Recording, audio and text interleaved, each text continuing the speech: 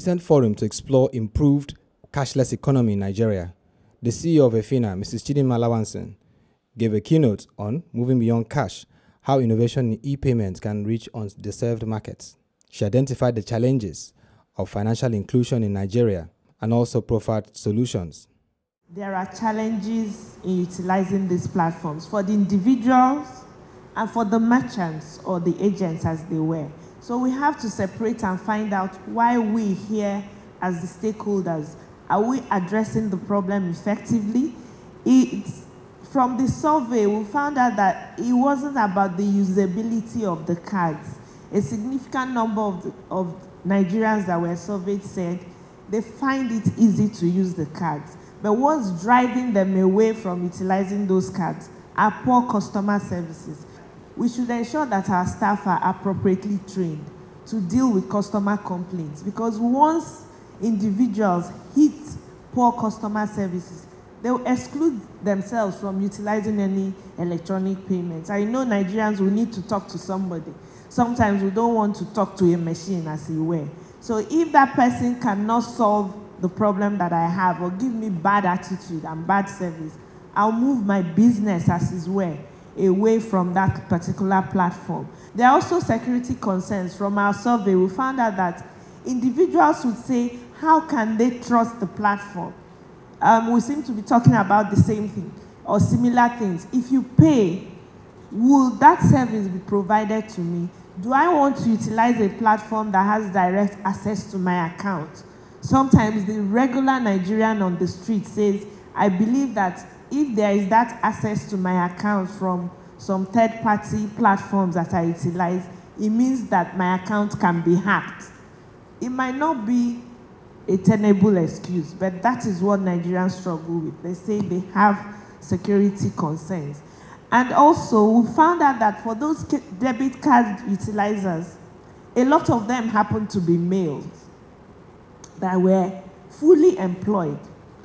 And the significant information there was they were usually between the ages of 26 to 25 years old and residing in southwest or north central areas. That provides good information for the operators to say, where can I focus more to increase utilization and adoption? And on the other flip side, where are the potentials? People who are not utilizing them more, they are likely to be women. They have the cards, they have the phones, but they're not utilizing those platforms. Why are they not utilizing them? A lot of them just have the challenges that we stated above. And significant numbers are also self-employed.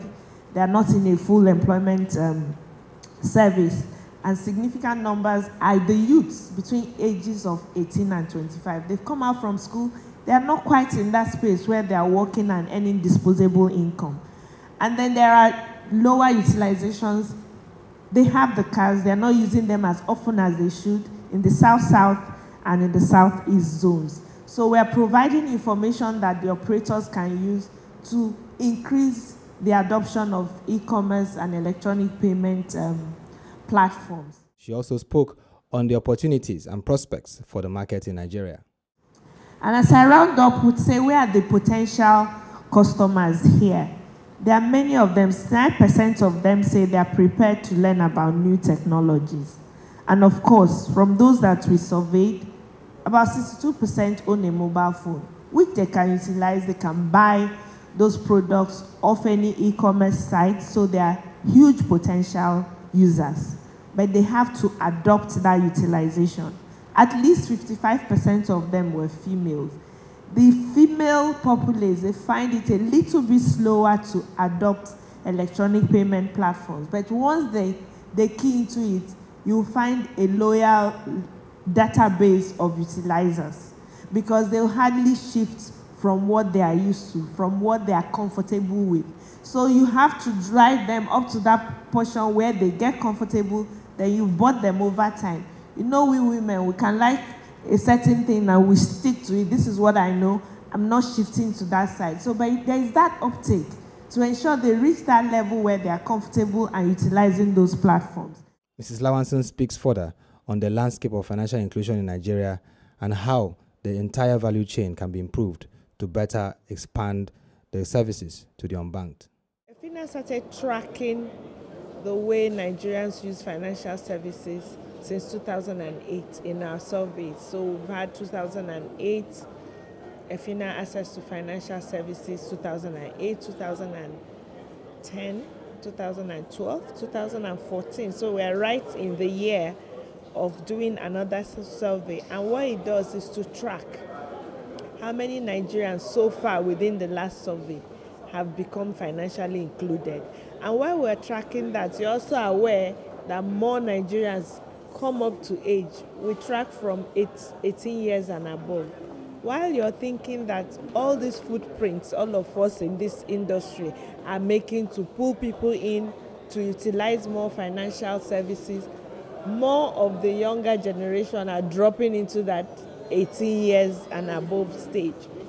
So a lot of work will still need to be done by the regulators, by the operators, by those in the e-commerce platforms to create awareness, build pervasive agent networks, ensure that people understand the usability of their products, try to make it easy and not complicated, look for easy adoptions. We find out that the women population, they have these cards, but they are the ones that hardly utilize them.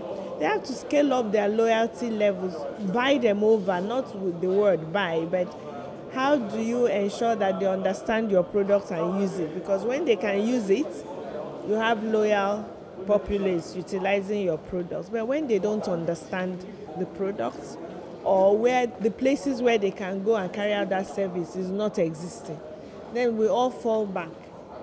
And we're only dealing with a smaller percentage of banked individuals.